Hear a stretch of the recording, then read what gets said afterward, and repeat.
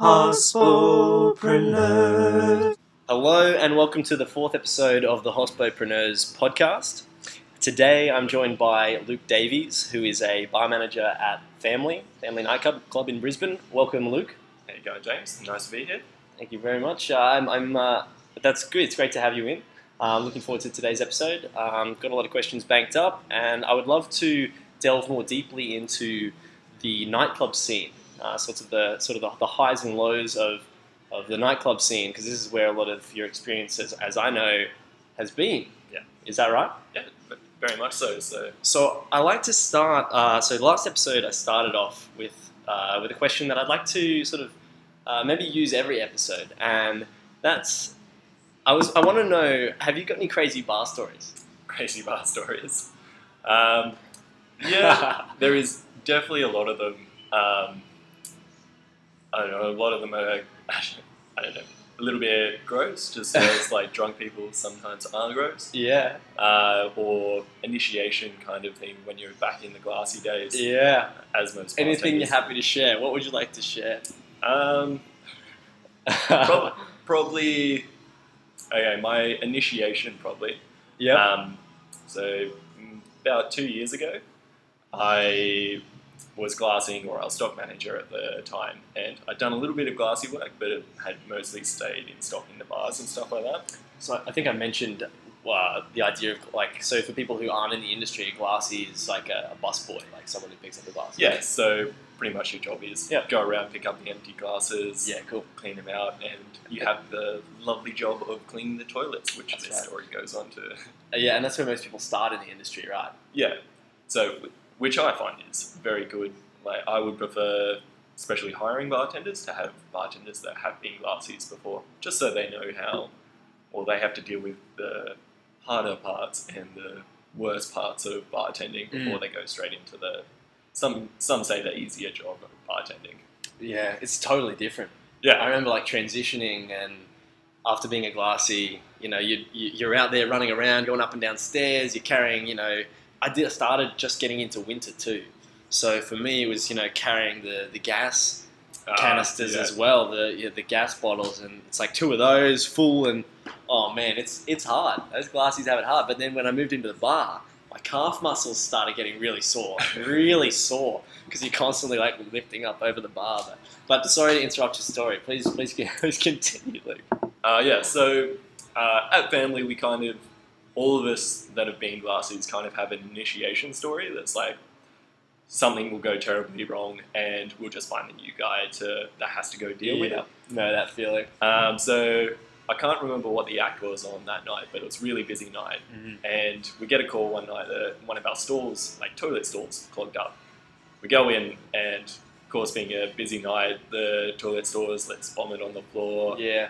We lift up the toilet seat, and the bowl is completely full of vomit. We're like, okay, we need to unclog this because it's only halfway through the night.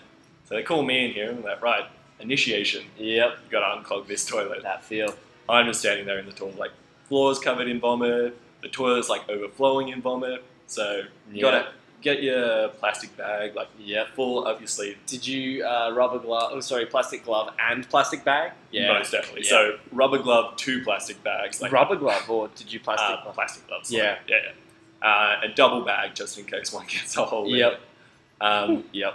So I got one after this for you. Yeah. Keep going. So the vomit in it was so thick, you couldn't see into the toilet bowl. You couldn't see anything down there. So it was reaching in, hoping nothing was in there. And get to the bottom of the toilet, and of course there's a glass stuck in the bottom of the toilet that you have to pull out. Just naturally went in to grab the glass, and there's something inside the glass. Yeah. Nice and squishy. Pulled it out, and somebody's taken a nice big turd in the glass. My story is the same. Yeah. Shit, keep going. I don't know what goes through people's head when they're like, "Yep, let's stick a glass in the toilet and then take a dump on top of it." Yep. Anyway, so there was a security guard behind. Are they glasses, or are they plastic glasses? No, actual glass. Oh man, that's rough. Yeah. So there was a security guard behind me just to make sure nobody goes into the stall while I'm cleaning it. And no one else takes a crap in a glass while you're in there. And I literally just have this glass in my hand and I turn around, a full turn in the glass and just turn around and he just looks at me. He's like, you need a pay rise. Yep. It's like, never cleaning toilets after this. Yep. And yeah, so that was my initiation. Yep. Never had to clean the toilet after that. I got put into stock management. So, oh man, you were lucky. yeah, I was like, I had to do a really bad one, but at least after that, I never had to clean it again. Oh man, my situation was very, very similar. That's an awesome story. Oh man, a disgusting story. Very similar to mine, but I think yours trumps it. Mine didn't have quite as much vomit, but it was very similar. It was basically glass clogged in the toilet. But dude, get this though, our toilets where I was were just the right size so that the glass squeezed in and you couldn't get your finger around the outside to pull it out. So I had to do like a little, like spider, like reverse spider. I'm trying to explain it for our listeners. Spread your fingers to get on the inside of the glass to pull it out, to sort of twist it. Oh man, that was rough. But I had to clean. And you don't want to be like too rough because otherwise you might rip the plastic bag that's over your hand and then you get everything on your hand. So. It's definitely trusting the plastic bag. Do not want to think about that. I'm actually going to give you a cheers today as well. Cheers. Cheers. We've got a couple of drinks here today. Doing in a nice room closed off to the side of a bar that Luke's very familiar with. Yeah, it's very nice. We're in a. Do you mind if I? Yeah, man, you can mention it. No problem. It's Heya Bar. It's one of my favourite bars to go as, especially as a bartender. Just because the staff here, they're literally all veteran or mostly veteran bartenders, and it's just a really nice place to go where you can come into the venue and meet 20 other bartenders from around Brisbane, have a fun game of pool. Yeah.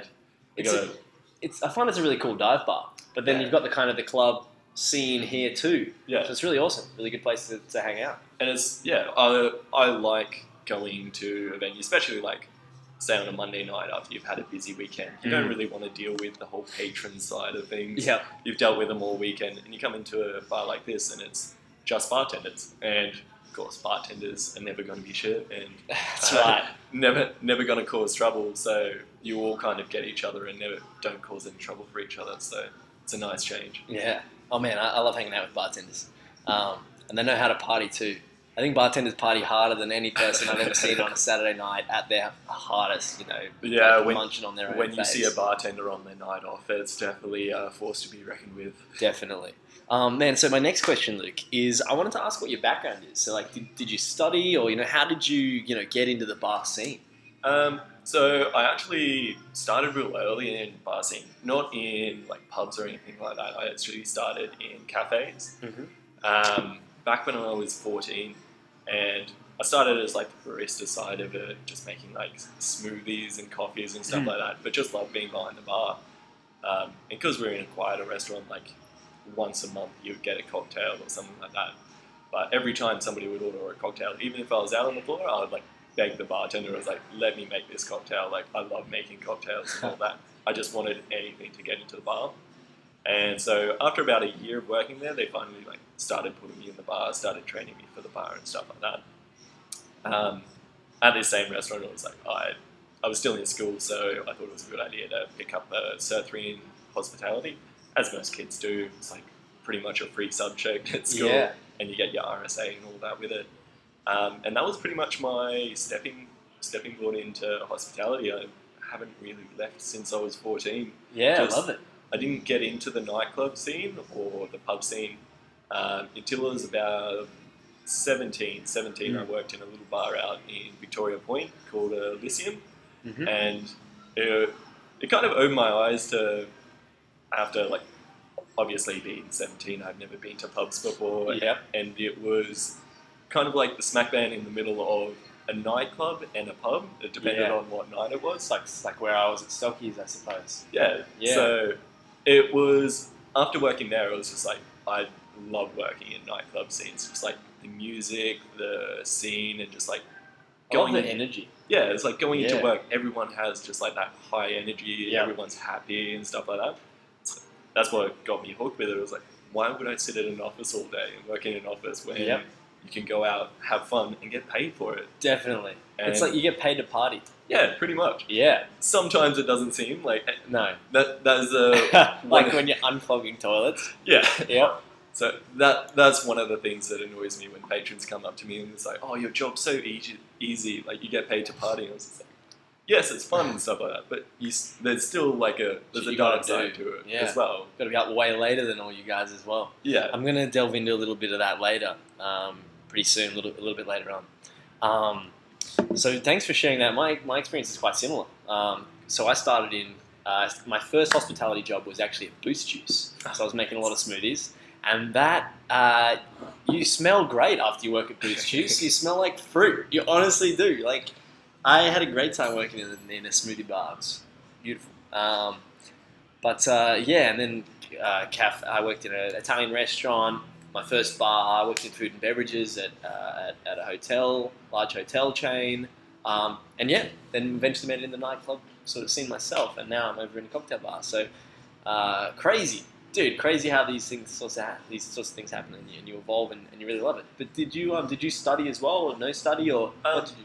Yeah, so I moved out of home around when I was 17. I studied nothing to do with hospitality, but I studied audio engineering. Yeah. It's kind of just a hobby through school, stuff like that, and decided to take it further. I haven't really taken it anywhere after graduating, just because I've delved pretty much headfirst into hospitality. Yeah. Seeing a career path in something that I loved. Yeah, dude. I decided to go with that instead of with my degree. I'll probably still pursue my degree later on in life, but at the moment, like, I love bartending and now that I've moved into the management side of it, I've found that you can actually make a career out of this, and making a career out of something you enjoy going to work every day, why not? Hell yeah.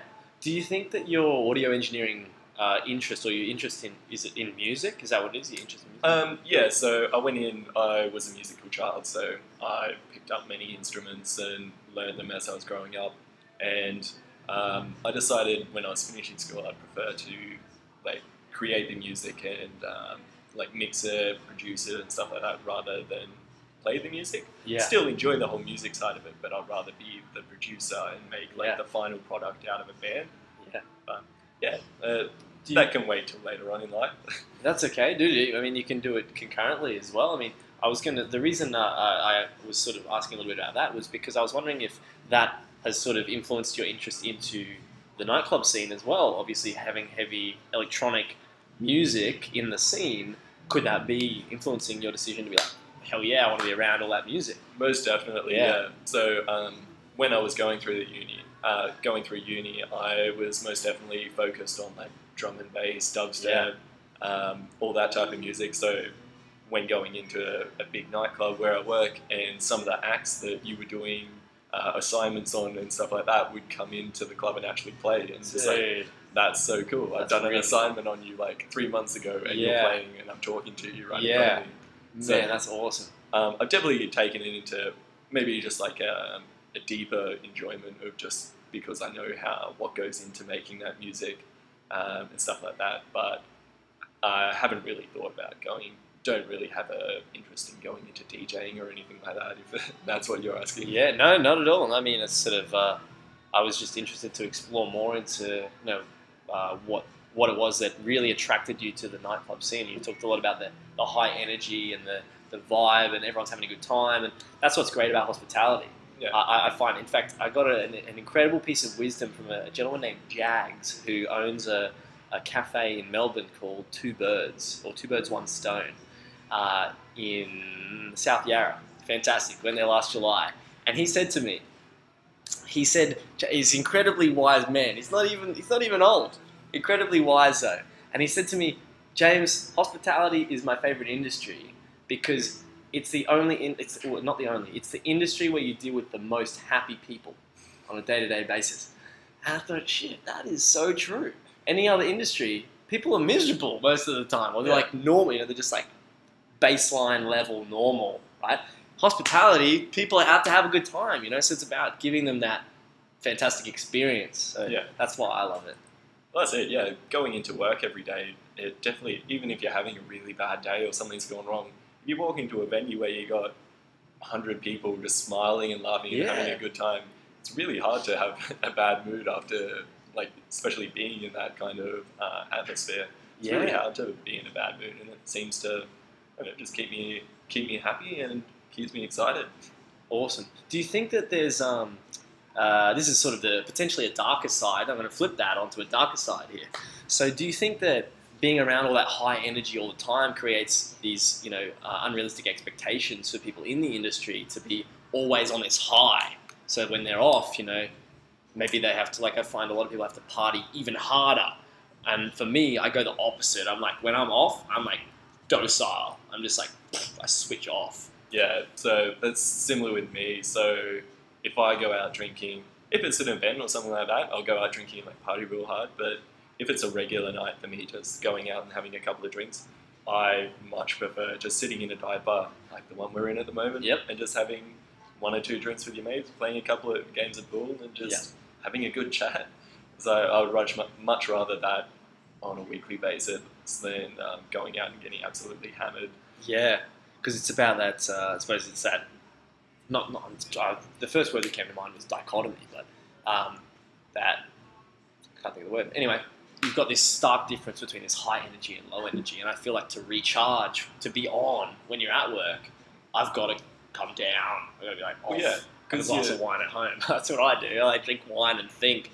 Well, especially because you're seeing that every week at work, and like, I don't know about you, but it gets tiring seeing people go.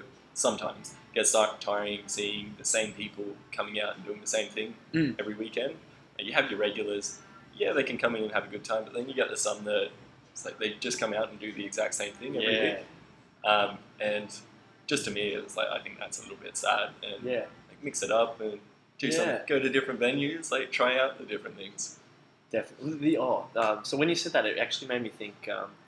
People, I've actually lost it while I was explaining the question. Sorry about that. Let me move on to the next one actually, because I've got something else. Because I remember you did a Flare promo video a while ago. I actually wanted to ask a bit about that. So what was that for? So we did that for B105. So B105 did it was their R&B Fridays. They did their anniversary. I think it was their 2nd birthday. And they hit 105 now. Is that right? The radio station. Yeah. And it was just a birthday party for them. So they paid they got all the tickets sorted. Like they did radio call-outs for who could get tickets, and it was like limited entry. Cool. And pretty much they came up to us when they booked our venue for it and said, we want you guys to do some Flare. Like, we'll give you these signature cocktails, or you guys can make up these signature cocktails that we'll sell on the night, but we want to come in and record them so we can advertise them like on our website and stuff like that beforehand. Yeah. It was a bit daunting at first because I'm not going to say I'm a professional bartender. I like to throw things around every now and then, just make it look cool. But yeah, when I got put on the spot for that, I was just like, damn, like I actually have to practice for this and like make sure I get everything right. It did actually end up looking way better than I thought it would. It looked really good. Not gonna lie, there is a lot of like post-production work that made it look better. I definitely dropped things during it. That's right, man. But yeah, no, Flare bartending, it just makes it so much more fun. Yeah, man. The way I see it is, when you're bartending, you have a stage in front of you. Like you got a crowd of people standing at you, staring at you, waiting for a drink. Might as well make a show. It's like bartenders live off their extra tips, and if you have like a crowd waiting for drinks, they're literally going to be standing there anyway. If they're entertained, they're going to be happy to pay that little bit more. So, I miss that. Half the time, it's pretty simple. It's like all you have to do is like flick your tin around, or like toss a glass over your shoulder or something like that, and half the people are going to be really drunk. And oh my god, it's super impressive. Where did that come from? Yeah. Do you have any other like little bar tricks that you do? I do have a cheeky one, and I'll let you guys know it. So it's appreciate you sharing it with us. Everyone knows you drink Corona with lime, right? So you got to make sure your patrons fairly inebriated for this one, otherwise they'll figure you out. Yeah. So pretty much you pop pop the top off your Corona bottle, and you have a lime in each hand, but you like wave one lime in front of them. Love it. And just keep them occupied and be like, hey, you guys want to see a trick? And while you're doing this, you have the lime in the other hand on your pop Corona, and you just like hold it. Yeah, hold it around the lip, and then hold in a fist around the top of the bottle so they can't see the lime. Wave the other lime around in front of your face and stuff like that to try and keep their attention. And you put the Corona bottle behind your back, and just look up, pretend like you're getting ready for it. All you've got to do is make sure the lime goes straight behind your back, so they don't see it hit the floor. Straight behind your back, pull the Corona bottle around. It's got a line in the top of it. Everyone at the bar, as long as they don't catch onto it, they're just like, oh my god. Oh, I love it. I love that one. That is probably one of my easiest ones, and surefire way to get you tips. Man, I love that one. I've got one that I came up with recently that I learned on New Year's Eve. There was a gentleman who came in who was a friend of one of the bartenders. So I worked New Year's Eve at Brooklyn Standard, and in there was this friend of one of the bartenders there. He came in and he did this trick with this note. I just asked him to, he was paying for his drink, and he did this little trick where he pretended to put it in the other hand and showed me, and I was just so amazed by this trick. Like, he did a trick with me, the bartender. I was like, oh shit! So I actually invented my own version of that trick, and I actually do it with customers, but I adapted it so that it's got sound. I wish I could show the listeners at home what it is, but it's basically I just put it in one hand. It looks like it goes to the other hand, and I'm like, oh, here you go. But put it in my pocket behind my back, the other one, and then go, damn, I actually want to learn one with a card though. Yeah. Because so many more payments are with card, really, I find that people are just like, oh yeah, pound card. What I want to do is, this is for you guys listening, I want to be able to make that card disappear and then be like, oh shit, sorry, I'm still learning the trick. I don't know how to bring it back yet. Like, I'm like, oh no. It's cool. It's like, do you have a spare card? Sorry guys. Do you have another one? Sorry. Yeah, I like that. So I've got to learn one with a card. I'm sure, David Blaine or someone's got some trick out there. But I love it. I think about it as a stage as well. Yeah. You're performing. When you go out every night, you're putting on a show. And I'd love to own venues one day. And something that I actually think would be really cool in a club. And this is for free, everyone who's listening. I actually think it'd be awesome if we made it more like a show, and each bartender is almost treated like a performer. So when they go on their break, for example, they're like, "Thank you very much, guys. Look, I'm off. I'll be back in half an hour." And then it's like, "Oh, cool. I'll catch you later. Thank you very much. I'll be back." So it's like, man, it's just like a show. Like you're a performer. That's how I think about it. I definitely think it is one of the bartending arts that is definitely lacking in Brisbane. Like, I don't see why there isn't more flair bartenders, or it's not a sought after skill. Yeah, it's like it's massive elsewhere. Yeah, it's like, especially as a venue owner, it's like it will draw people towards the bar to where they spend money. Yeah, and if more people at the bar, more drinks through the till, and patrons are having fun, the bartenders are having fun, what's to lose? Yeah. Man, it looks amazing. There is some people out there that I hear that they don't like flair bartenders. I don't get it. Me either. I like it. I'm personally a flair fan. I think it's fun. It's cool. And in the end, if a couple of people are like, like the noisy people who complain about it, I think are in the minority. I think the majority of people are like, that's fun. That's cool. They're like, they're amazed by this show that's being put on for them. So I love flair bartending personally. I still have to get juggling down packed. Once I have juggling down packed, that'll be alright. Dude, many a glass has been broken trying to learn juggling. So. Oh man, have you? Do you know how to juggle with just balls or apples or something? Can do it with limes. Limes. Yeah. Not quite with glasses yet. I tried with just tins, like your Boston tins. Yeah, that's hard. Boston tins are hard to juggle. Well, I'm actually, just because I've learned like flicking around tins and stuff like that, I know the weights of them actually better than glasses, so it's easier for me to throw tins around than it is to throw glasses and limes. And a Boston tin, for those who don't know, we'll just quickly explain what a Boston tin is. So when you see people shaking cocktails and stuff like that, normally there's a clear side and there's like a metal shiny side. Mm-hmm. The tin, they're called Boston and tin. They always go together. It's both your shakers. The tin most or some bartenders use as just like an ice scoop out of their well, so they're not touching it with their hands. But it's pretty much your most used utensil in the bar. Yeah. You scoop it ice into every drink pretty much. In a nightclub, it's one of the most valuable tools behind the bar. Yeah, you're literally scoop using it for every. You're literally using it for every drink, no matter what it is, as long as they're having ice with it. Yeah, and there are plenty of other kinds of. So that's just one kind of shaker.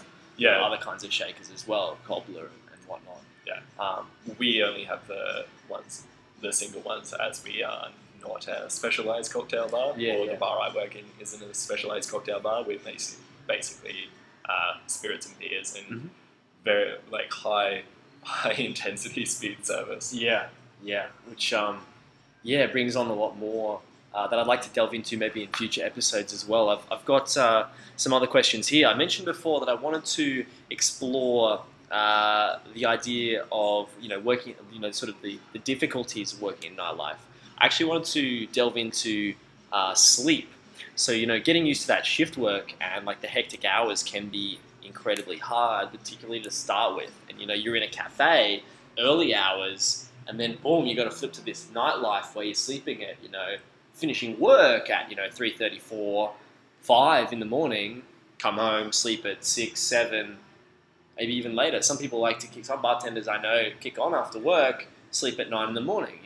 So how did you manage getting used to that?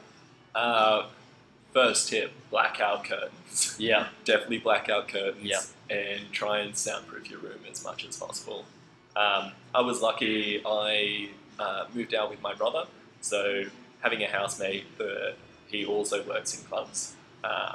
We have a very similar sleep schedule, so it's not like one of the housemates is going to be up making noise. We're both sleeping at the same time.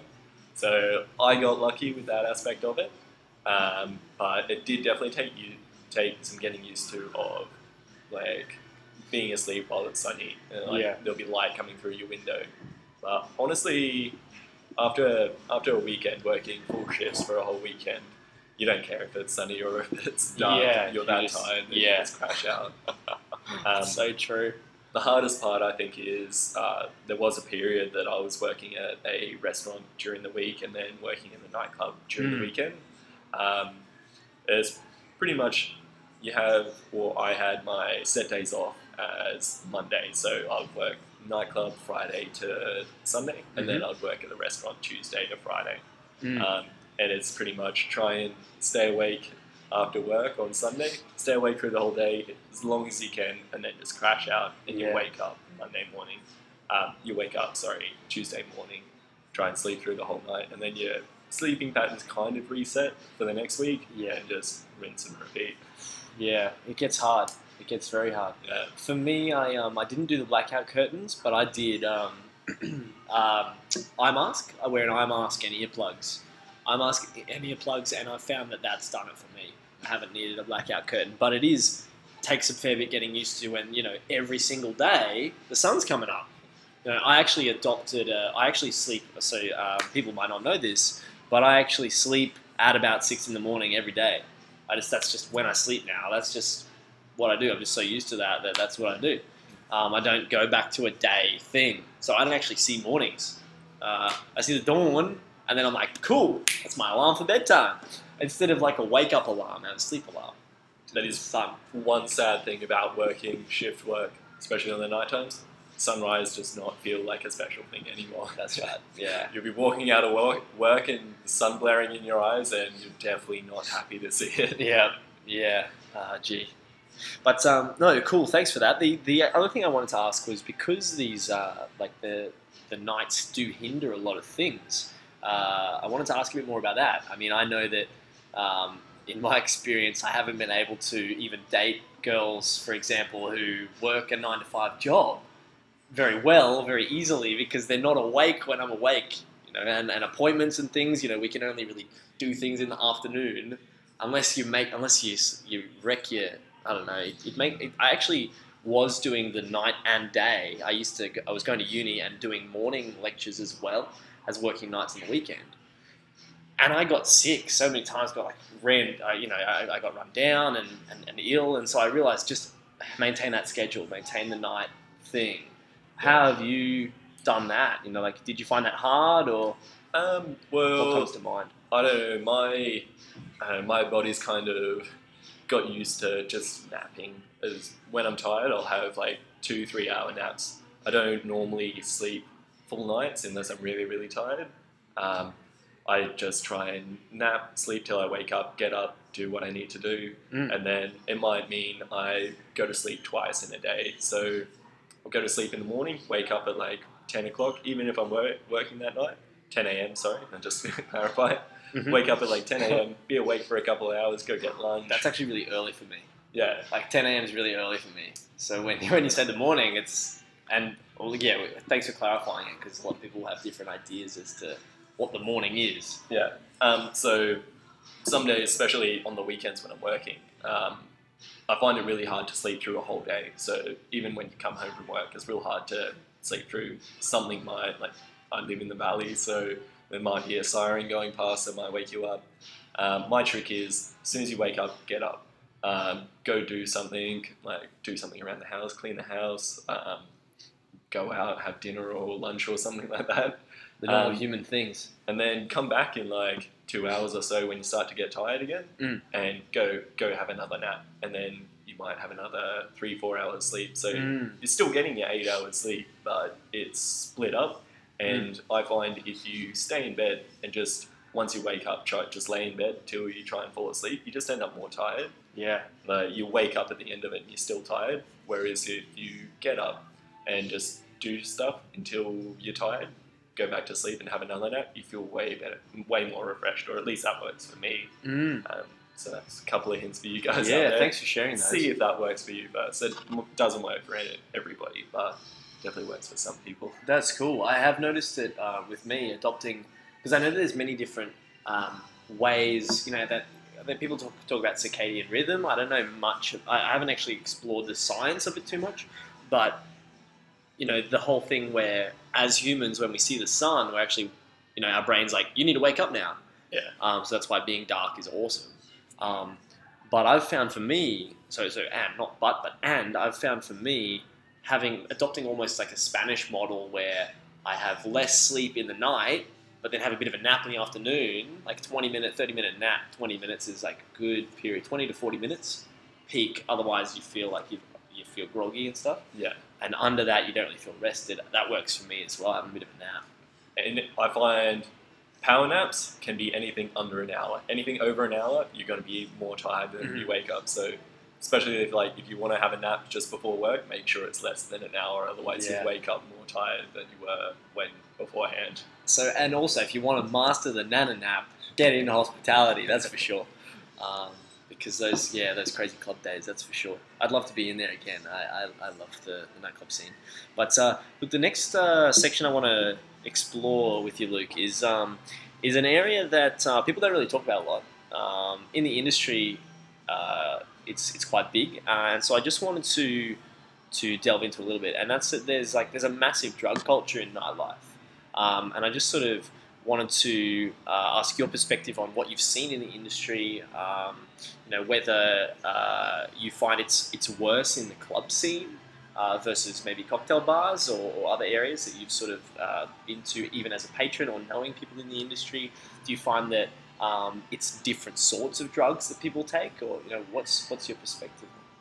So I definitely think there is a higher presence of drugs, especially in the nightclub area.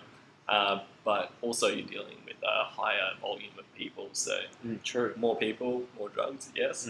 But we, at my work, we have a no tolerance policy. So anyone found with drugs, anyone found taking drugs, even under the influence of drugs, we have a no tolerance policy. So kicked out straight away, and anything that's found on them confiscated. I do see some people abusing it and like going overboard with the whole drug taking, and it's quite sad to see. But there is some people out there that are responsible with it, but it's still, we take a no tolerance policy on it. There definitely is a difference between cocktail bars and nightclubs. Definitely not saying there's no no drug scene in cocktail bars. There definitely is, just not to the same extent as nightclubs. But again, you've got a whole different atmosphere between nightclubs and cocktail bars. You don't really go take a date to a nice dinner and then cocktail bar and that's right. Want to get absolutely off your head. That's right, yeah. And chew your face off. Would make an interesting date though. It certainly would. Yeah, I mean, it's interesting. I know it's a touchy subject, but I want to explore some more things like this as well, also in future episodes, because I think that these are the sorts of things that we should discuss. I think these are things, you know, even for people in the industry, like a lot of hospitality workers do take a lot of drugs, and you wouldn't even know. Some of them are, obviously there's zero tolerance at all venues, but it does fly under the radar a lot. So it's just something that I'd like to learn more about myself and sort of get this, you know, information, you know, symmetrical across the market, you know, across all people everywhere. I think that it's awesome for people to just learn as much as they can about everything. Yeah.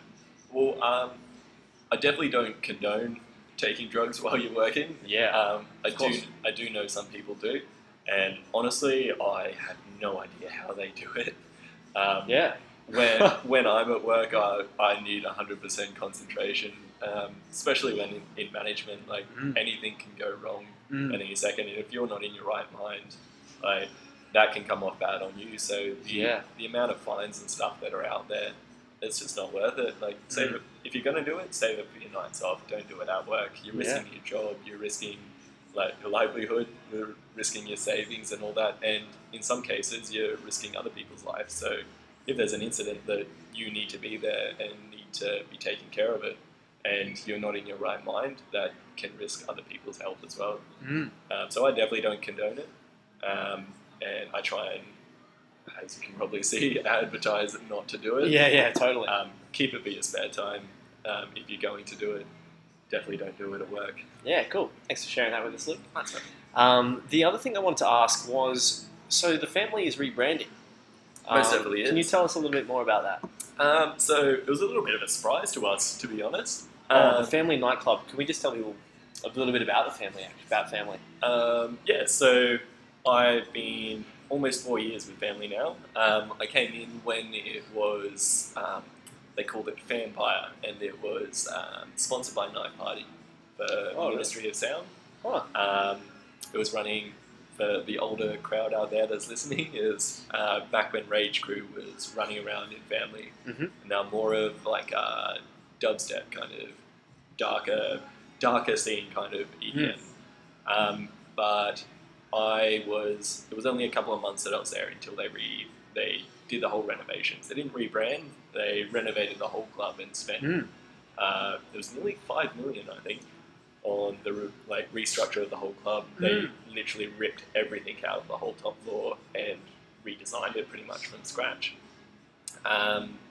So after that restructure, it stayed as a Ministry of Sound club, but went to a brighter, kind of a lighter side of EDM, so your trance. Can you explain that a little bit more? You said Ministry of Sound. What was the next word? It's just so Ministry of Sound, they just changed to like a brighter side of EDM. Back from when they were Fanpire, it's kind of a darker dubstep. So we're talking about music genres now. Yes, Can we just sort of explore a little bit more with that sort of, when you explain about those sorts of things, just so people are understanding what you mean by that? Back when it was Rage Crew and back in Vampire, I didn't know a whole lot about it, but the events that I saw when they came in, it was a lot more grungy, like you had your heavier music, kind of, when you go to a festival and you've got your heavy bangers that are playing, and stuff like that was the music that you heard all night. Yeah. And after the rebrand, it changed to the more lighter music that still dance to and still have a good time to. It's just not the real heavy drops. Yeah. Just like trance music, which is you're easy going. Still dance, but like chill out dance kind of thing. But yeah, that stayed as, so Ministry of Sound is a pretty much a music label.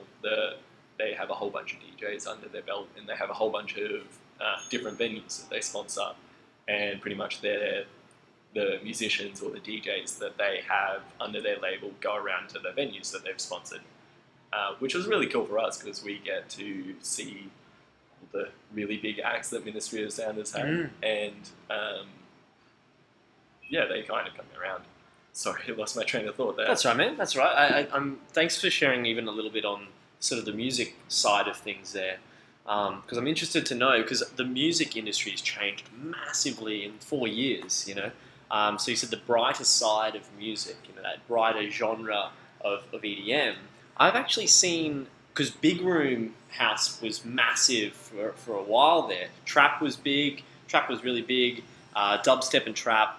And then it sort of became big room, and now I don't really know what to describe it as now. I really don't know. Yeah, there seems to be a new fad that comes through. Yeah, psytrance maybe coming in. That goes on to what we're changing over to when we rebrand as 8. We're turning into a psytrance or sci-fi major venue. So they will be the major events that we will do. Mm-hmm. But yeah, I really don't know what the fad is at the moment. I actually think it's Future House. I think it's yeah. Future House coming in. It's that like, it's hard to describe. I love Future House, and that's what I'm DJing at the moment. And well, that's what I've been playing when people have asked me to do gigs, and they like that. So otherwise, it's the basic cheese, you know, just cheddar at its finest. 100 out. Yeah. So I think it's Future House. Future House is, so to explain that, how would you describe Future House? The way I see it, I don't know if this is actually correct or not, but the way I see it is people take house music and then create their own mix out of it. It still comes across as trance, as in like easier going music, or laid back beats. There's no real big drops. There's no like heavy bass or anything like that. It's just like more laid back, kind of grooving music that you can just kind of chill out, sway along to, stuff like that. That's my take on it. I don't actually know the... That's an interesting way to describe it, because I sort of have a similar description where I think before, when we think about house music, you know, it's got this really structured, you know, 8, 16, 32. I mean, all electronic music operates under that proviso, but it's got a really clear, almost framework or structure that people have taken, and so many people were just creating duplicates of the same song, and all these big room house songs sounded, or Melbourne Bounce was really big too, right? Melbourne Bounce, Future House, Melbourne Bounce and Big Room, massive. For those of you who don't know these, I'll provide a link in somewhere to describe what these different genres are. Yeah, they were big, and people were creating duplicates, and they're like, oh, everything sounds the same. So there were a lot of complaints from listeners and other DJs or producers. We should make that distinction as well, because actually I want to make that really clear on this episode, because people who create the music are the producers, the people who play the music are the DJs, and producers would get, and DJs in fact, some of the people would get very passionate about this. I've got a great mate who gets very fired up if you say the wrong thing, so I'm glad we've been able to make that distinction. But Future House to me is it's almost a little dirty. It's like that little dirty element, but it's mostly deep. It's almost like deep house and almost trancey.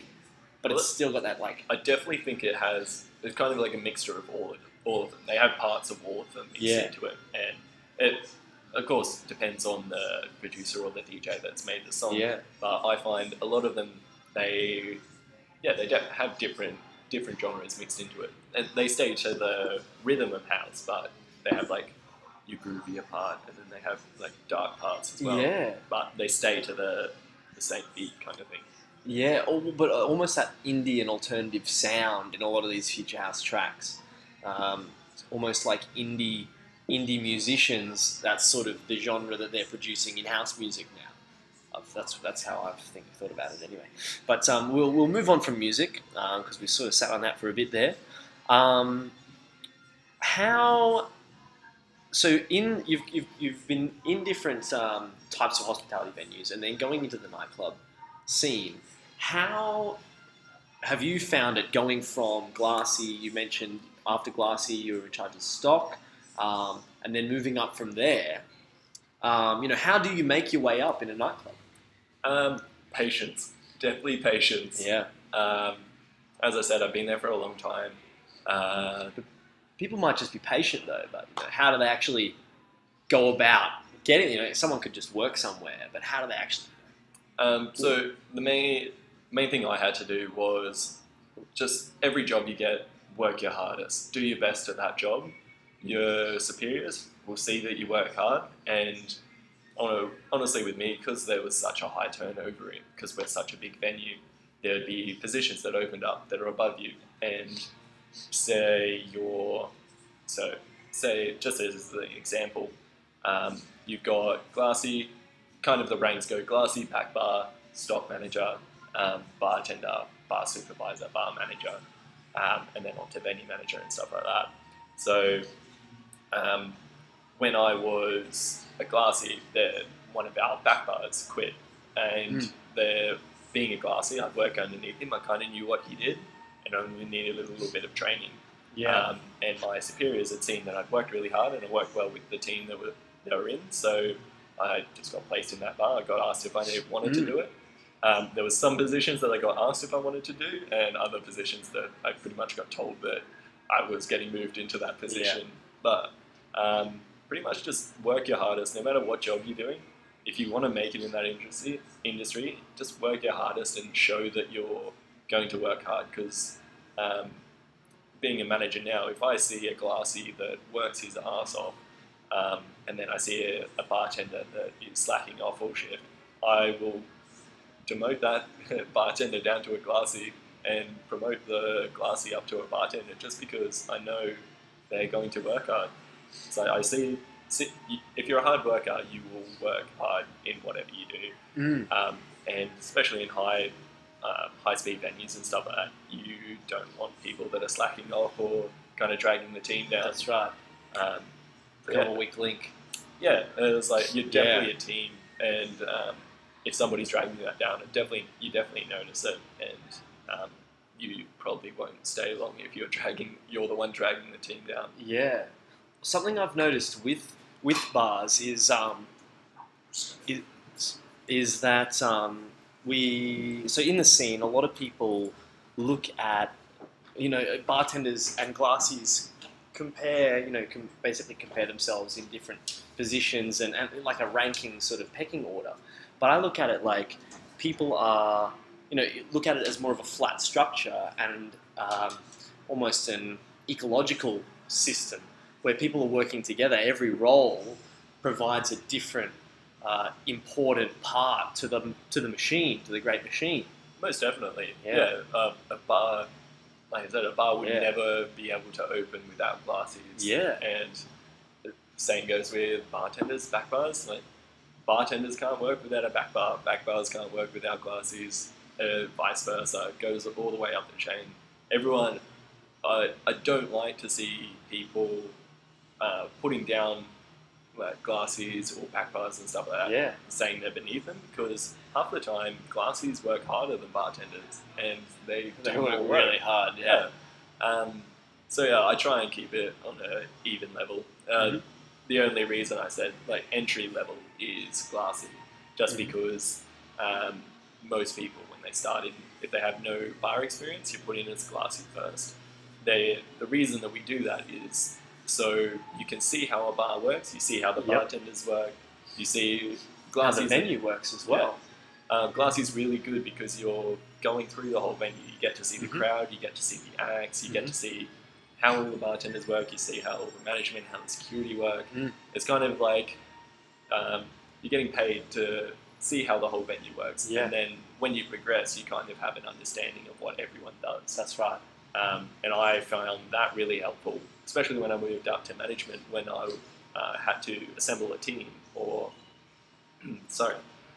or when I had to roster on certain staff for different events. I kind of knew what each person should be doing, just because I worked in those jobs before. Mm.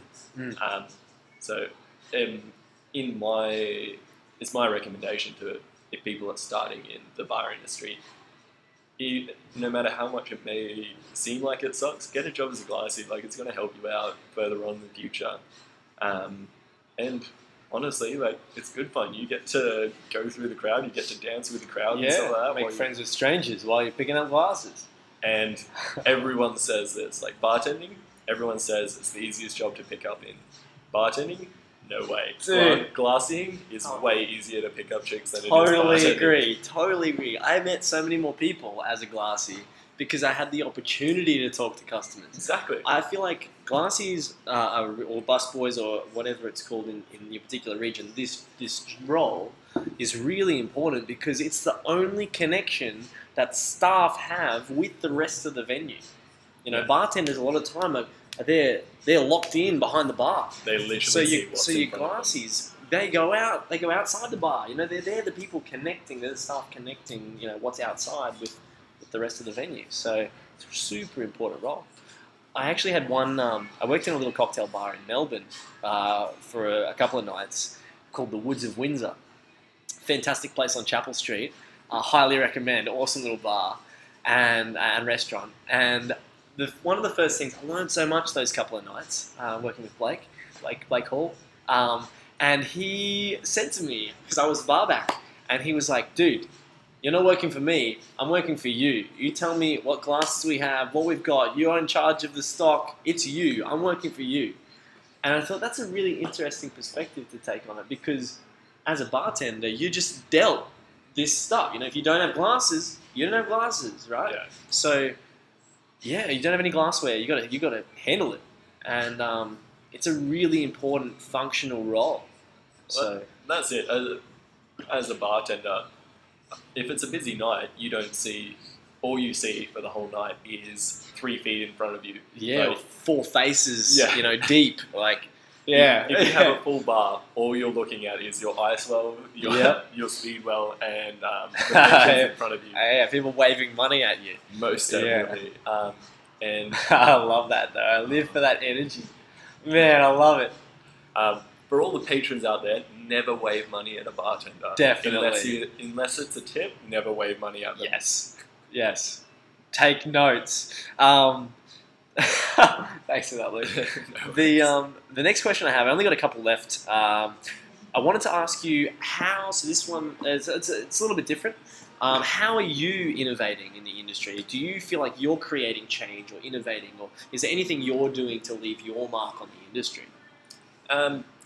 I try and leave my mark. Being a big venue and stuff like that, we do have a lot of like training protocols and stuff like that we have to train all our new staff. But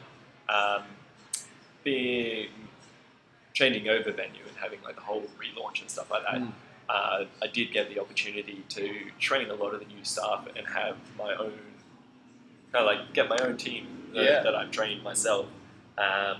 So kind of in that aspect is like I have trained all my bartenders, like all my bar supervisors to bartend how I bartend kind of thing. And just because the same person's training them, they work it well I think they work well together. Yeah. Just because they have the same mindset or they have the same base training. Yeah.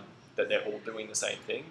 But as far as innovating goes, apart from like my flair and which is cool. Which I do, yeah. Apart from that, pretty basic speed service. That's cool, man. No, but, interesting. I definitely make it my own. Like everyone does their own little thing at the bar. Yeah. Like you may see it as just serving drinks, but it might be the small talk you do with your patrons. One may, not me though. Absolutely not. Not at all. I mean, anyone can. In fact, I heard this recently. Said very well.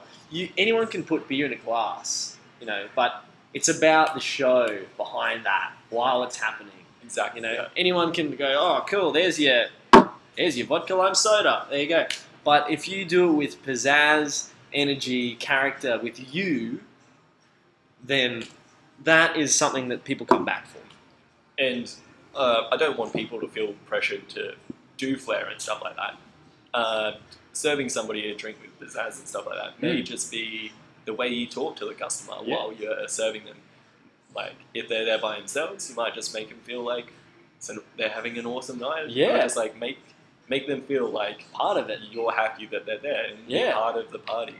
That's half of bartending. Like, no one wants to go up to a bar and have like a bartender that's not in the mood to be there, or just like real grumpy, something like that. If you're real happy, they're going to be real happy. Like I said before, it's real hard to be upset or sad when everyone around you is being really happy. So the more people that are happy around you, the happier you're going to be. So you might as well try and make your patrons as happy as possible. And it might just be have a good night, or like enjoy your night, man. And that can make somebody's night. Yeah. And it puts a certain bit of personality onto that service. Yeah, I think it's super important, and I think it glosses over a lot of people. You know, this is what hospitality is about. You know, and I think. Well, you have an opportunity. You are literally talking to so many people in a night, and it just puts that opportunity out there to meet a whole new world of people that you would never meet before. So, say I know somebody's on a trip, they're on holiday over in Scotland. Normally, you would never have an opportunity to connect or talk to this person. Yeah. You say hi to them, or how's your night going to this person? You might have a friend made for life. Just from saying hi to them, which you may never get in any other situation. Yeah. So it's just, you have that opportunity. If you're a social person, you have that opportunity to meet so many people that you would never meet before. And because the volume is so high, there's so many people. That's why I love it, because I just love dealing with so many people day in, day out. It's like, man, oh, who else can I meet? You know, who else can I provide an awesome experience for? I love it. Okay, I don't know. Maybe there's something wrong with me. I don't know, but I absolutely love it. I live for that. That definitely brings me back to the whole. I don't see myself working in a different industry because of that exact reason. If you're sitting in an office, like, who are you going to meet? Yeah, you sit there staring at your screen all day. Such a small social circle around it, and then going into bartending, it's like all of a sudden you know people from all over the world. Yeah, dude. Well, I'll share this semi-reluctantly. I've worked in a lot of offices, and I've gotten in trouble in a lot of offices because I used to get so bored, and I'd go and get a coffee, and I'd go to the coffee shop, and I'd be like, man, this is where I need to be. This is what it is. Meeting, you know, just like having fun, having a coffee, having a chat with a stranger. Man, I just find the office life, the 9 to 5 didn't suit me, and that's why I love hospitality. That's why I got into it. Props to the people that can do that, though, because I definitely could not. Oh, definitely. Oh man. Anyway, next question. Final question to wrap it up is what resources do you have? You know that have helped you on your journey to become a bartender, to become the incredible bartender that you are, Luke. To be honest, the staff that I work with, like veteran staff, are your most powerful resource you can get. Like, speaking from their experience or what they've learned. There's only, especially like if you're learning cocktails or like bar techniques and stuff like that, it's far easier for somebody to show you than to read it out of the book. And especially with like making cocktails and stuff like that. If somebody makes it in front of you, you can taste it, you can see it. If you read it in a book, you're just like, okay, it has this, and this in it. You can make it up. You taste it. You have no idea what it's supposed to taste like. Especially when you're learning about different spirits and stuff like that, because they all have different tastes. If you don't know what it's supposed to taste like, you're never going to know. So definitely for people starting in bars, definitely take advantage of the other staff that work with you, or even bars around town and stuff like that. I've never walked into a cocktail bar where a bartender is not happy to share their knowledge. There is, especially in Brisbane, you can walk into pretty much any cocktail bar and say, hey, I'm new to bartending and I want to learn about cocktails. they will sit there. Yep. You'll have more trouble shutting them up than Yep. they will getting them to talk. You have a good night on your hands if you go in like that too. You know, Most going definitely. in, approaching it as a student. You know, a student to the world. People always want to share their knowledge. And no matter at what stage, like I'm up to management now, and I'm still learning stuff. Like Yeah. I could learn something off one of my glassies, but just always be open to learn. Never think that you know everything, because there will be situations that you've never been in before, and that person might have been in, or they might have a certain technique to do something quicker, which is a lot of bartending's around like time efficiency, stuff like that. Yeah. They might have a quicker way to do it.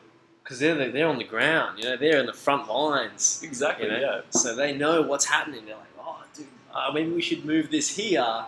And then boom, you know, you're like, shit, we can make it way faster, the whole process. Say, cut time, there's all sorts of things.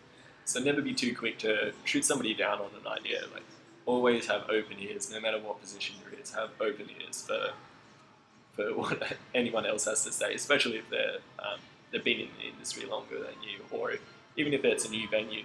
Even if you've been in the industry longer and you're in a new venue, like they might have a certain way of doing what they do.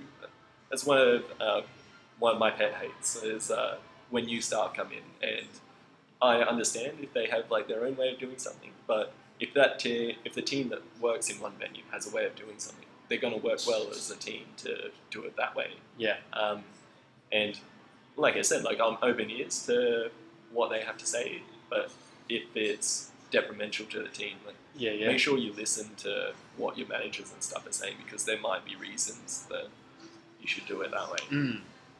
Fantastic. Thank you very much, Luke, for being on the show. It's been lovely. That was an awesome long episode today. Thank you at home or in the bar, or wherever you're in the car, wherever you're listening to this podcast. Thank you for listening in, and please subscribe on SoundCloud or iTunes, and reach out at hospopreneurs@gmail.com and follow the Instagram page. That's Hospopreneurs. So the handle is @Hospopreneurs. So thank you again, and we will speak with you soon. I'm looking forward to the next episode and the coming episodes. Got a few coming up, really exciting episodes coming up. So thank you and cheers.